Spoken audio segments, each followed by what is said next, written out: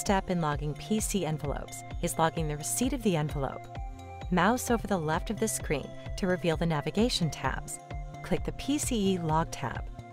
In the PCE Log screen, locate the envelope to be marked as received. Check the box with the corresponding envelope number. The box will turn from red to either green or white. Here's a pro tip. Periodically review the PCE log to look for envelopes not received by accounting.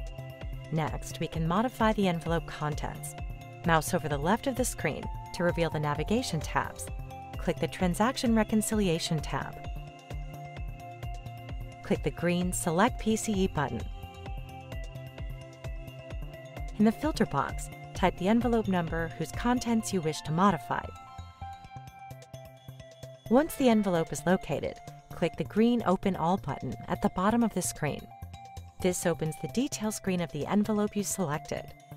This screen allows you to change the account code, add a description, break out assets, or any other modifications needed. Use the 4 icons to the right of the description to add lines, save modifications, or view detailed transaction information. Not all transactions will have detail information. Here's another pro tip. After you've finished all modifications on a receipt, click the Save icon.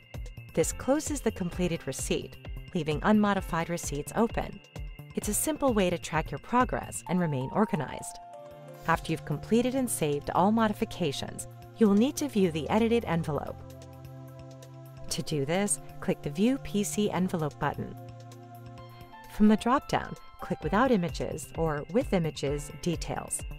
If the envelope does not pop up, please check your browser's settings and make sure your pop-up blocker allows the CASHet site.